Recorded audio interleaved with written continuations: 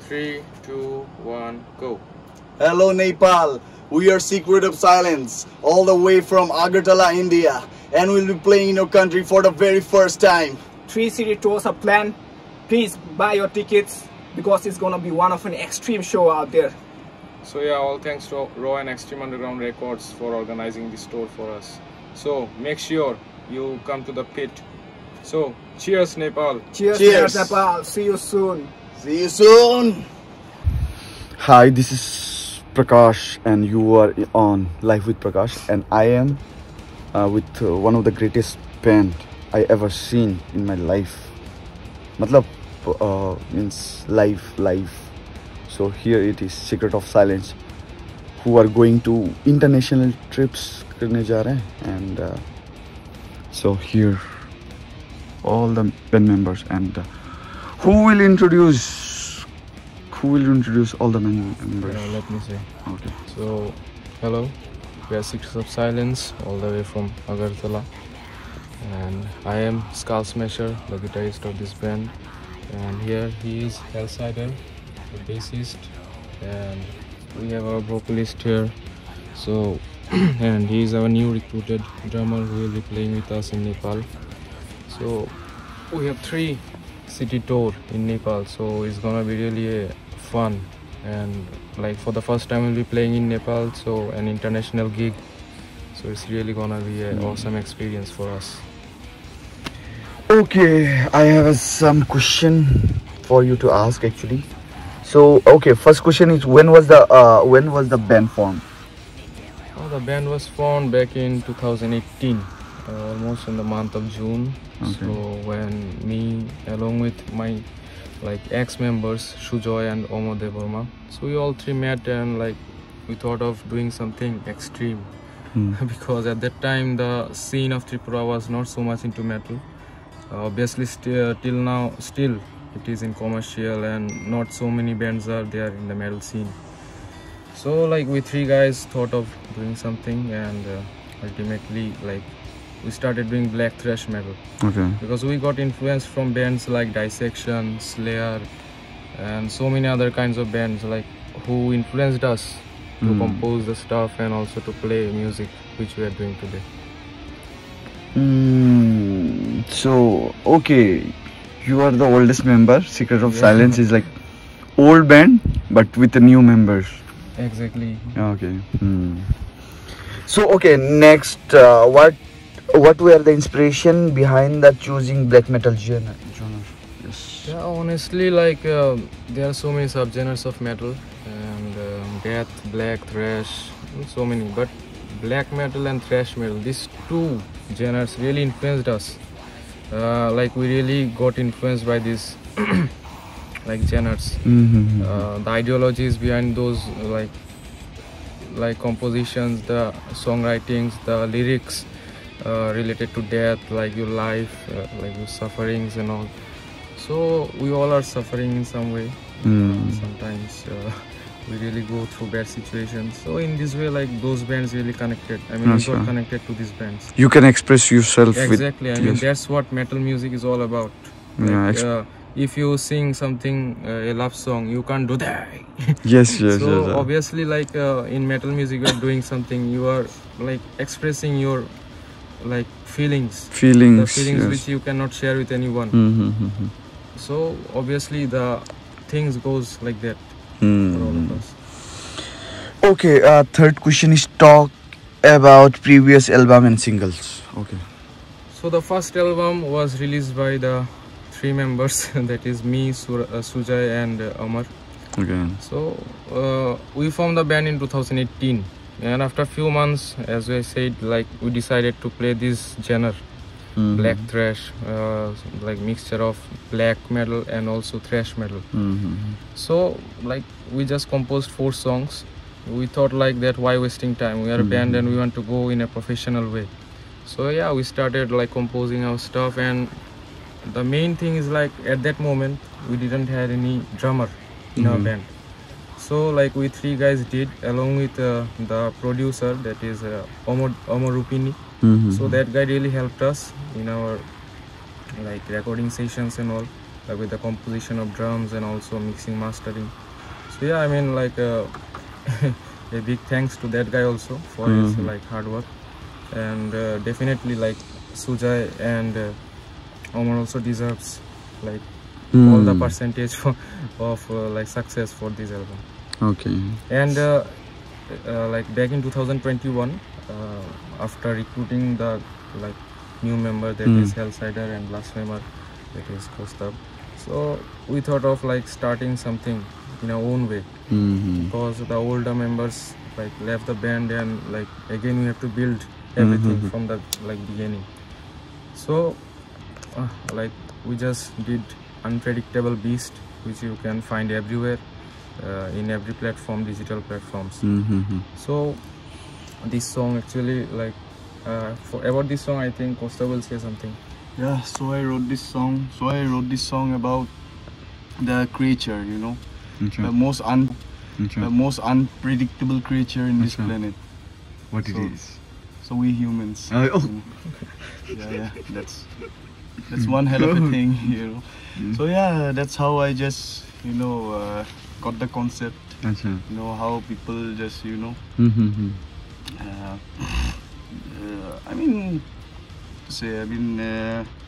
that's how only I just wrote about the human.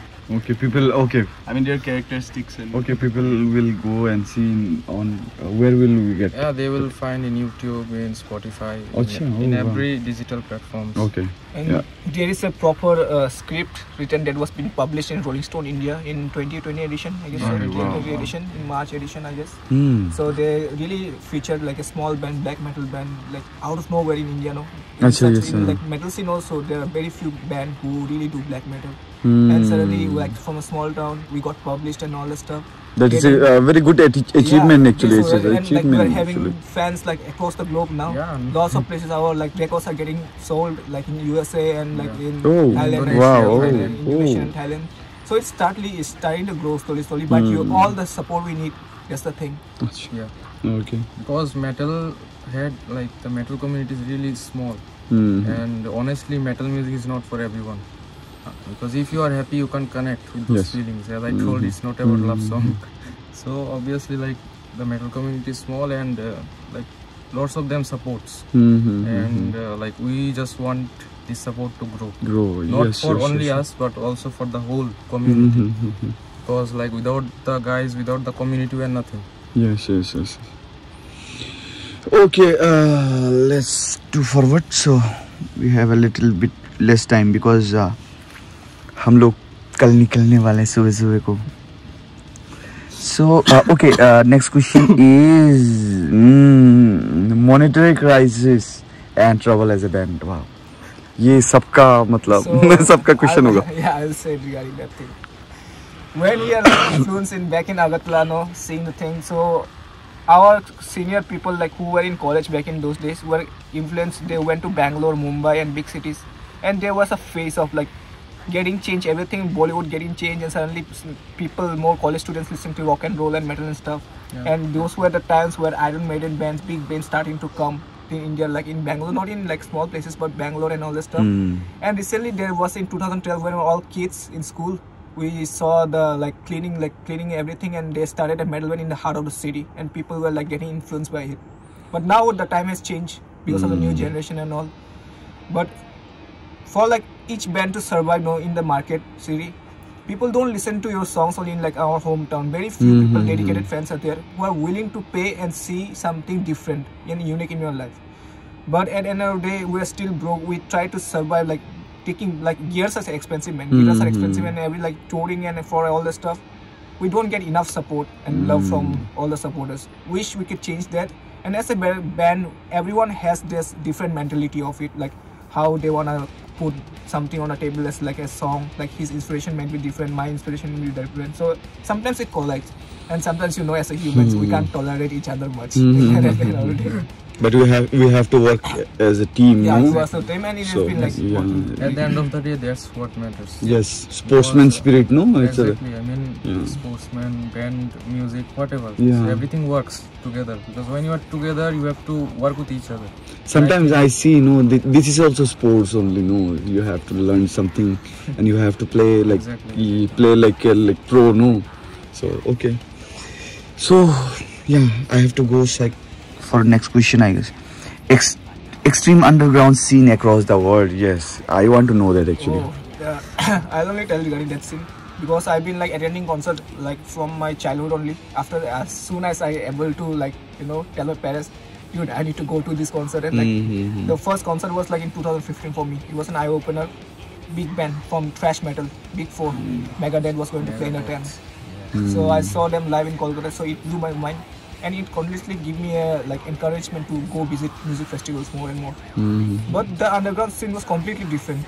Like you don't see much promotion or something like that. In the underground scene, these all do it yourself gig. So we don't have much money or people out there who are really loyal. They give their own crowdfund thing and start to do and create the scene out there.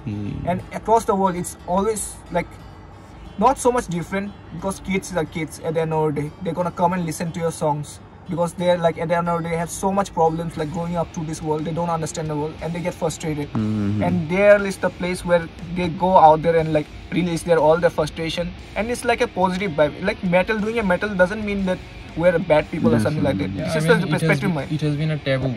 Yeah, it has people been a taboo. people are headbanging, they think like, what are they doing? But when you will be at the stage, sometimes say no, they are worshipping the bad side of no, but times have changed because influence in 1980s were from Norway only. These guys were more much of satanic in what to say, like the burning of charges, killing of people. These things happen, and it still remains as like a bad PR. And at the end of the day, we're still some bands have their ideology, but for us, at the end of the day, we're talking about true human sufferings in the modern world, and we're trying to bring that what they have done to nature also as well. Okay.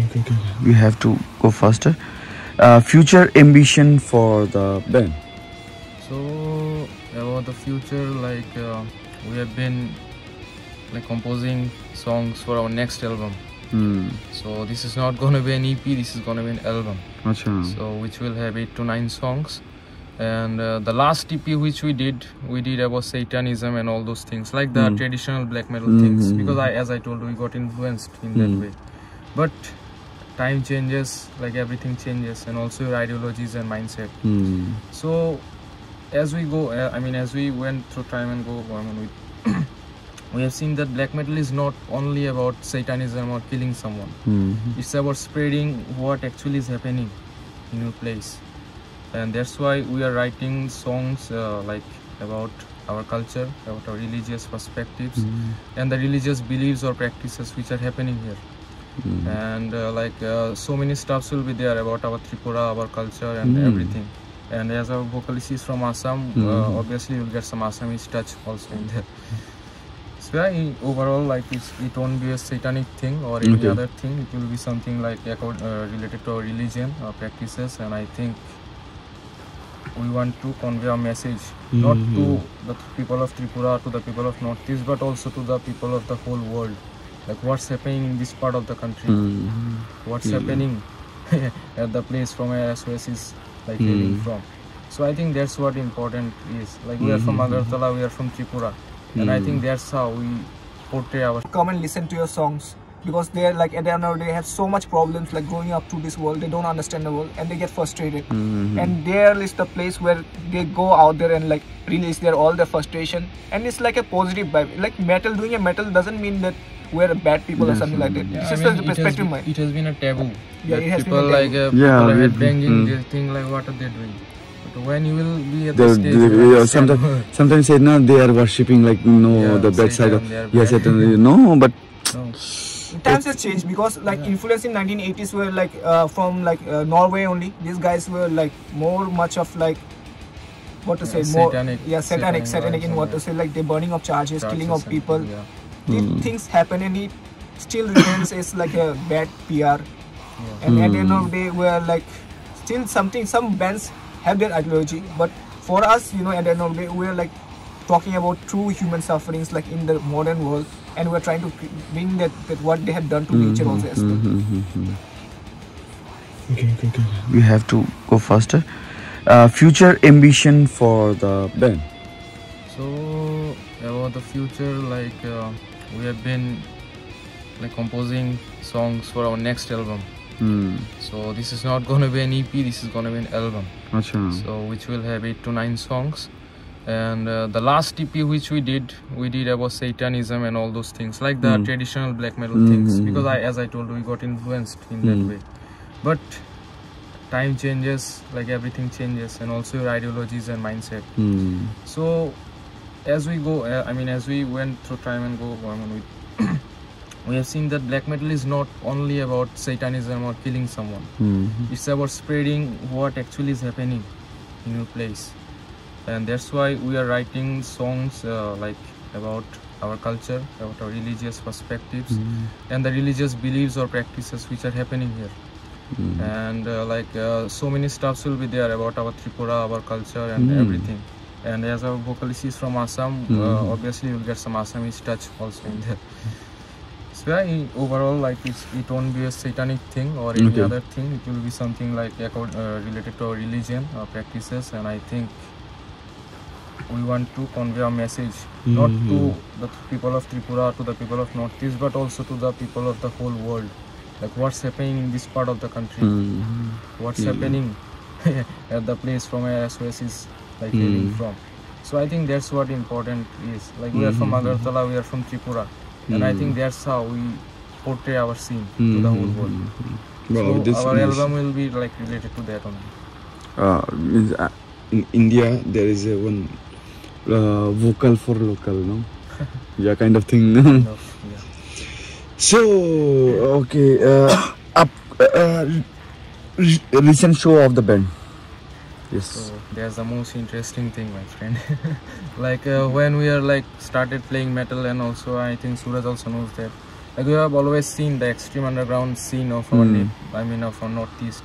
Like bands from Bangladesh, bands from Nepal are coming here and playing. So this has been always like one of the what to say, like energetic thing, like when we will also do that. So like playing in Nepal, we have always seen like the Nepali crowds are so supportive. It's like a basically exchange of information, you know, they are having their own. So okay, next question. The 8 number is finished, I guess. Upcoming tour of Nepal, yes. How you got that one? Yeah, the contacts. Your contact, how you got? So actually, like I used to share like our songs in different. So talk about upcoming album.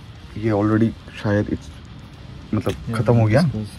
And discussed, and talk about fans and friends thanking them for supporting small band of Tripura. Yes, you want to, yes. Yeah. Overall, like you want to finish. Yeah, honestly, like without fans, without the metalheads, like we are nothing. Obviously, it's a small community, but their support really matters. So really, like hats off to all of them who have been supporting us, and like many people have bought our merch and also CDs. So because I mean, like these are the only way how we get revenues, like to record new albums, to tour here and there, because as I told, it's all about DIY shows. So I mean, like that's how it goes, and really like hats off and thanks a lot to all of those. So I think Suraj and Costa will also tell their experience. Yeah, thank you so much for like supporting Cigarettes of Silence all the way. And yeah, in the Nepal fans, please try to buy our merch. So we are not getting paid for the show, but at least we're getting recognition. But still there are some small expenses that are here and there. So we need to sustain ourselves also for future upcoming more better gigs. So check out our performance first, and if you like the songs and everything, you can just buy our merch. Thank you everyone for the support. And this is Guddu Bhaiya. Sorry to like in the late sessions. He's like our session drummer. He's still 18, but he's like a killer drummer out here. Yes. And thank you so much for like coming and like for SOS like helping us out in the last moment. Yeah. And that's all. See you guys in Nepal. Thank you so much. Hail Metal. Hey. क्या ऐसे करना है? Yeah, like this. Okay. मेरा नाखून ना, so my nails. Okay. Please keep watching Live with Prakash 246 and see you in Nepal.